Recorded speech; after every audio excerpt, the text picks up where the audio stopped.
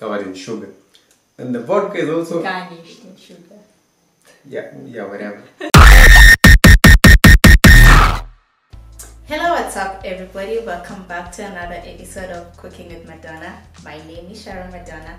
In today's episode, we are going to make Kaimati and we are going to garnish with vodka and castor sugar. This is going to be a very delicious and interesting snack.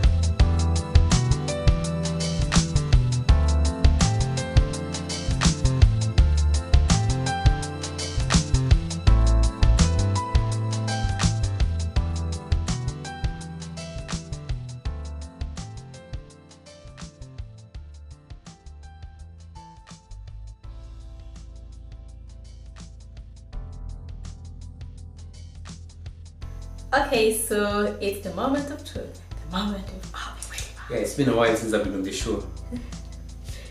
You're the behind the scenes person, so okay. Yeah, give it to me.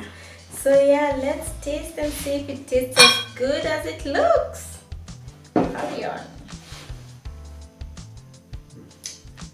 The coating looks tremendous. I'm on a diet today. How does it taste? Can you taste the cinnamon and the cumin? In the distance, Are you sure? there's something which is like, I think it's cinnamon, which is like here. Dominant. Yeah. Yeah. Cumin is a bit far off.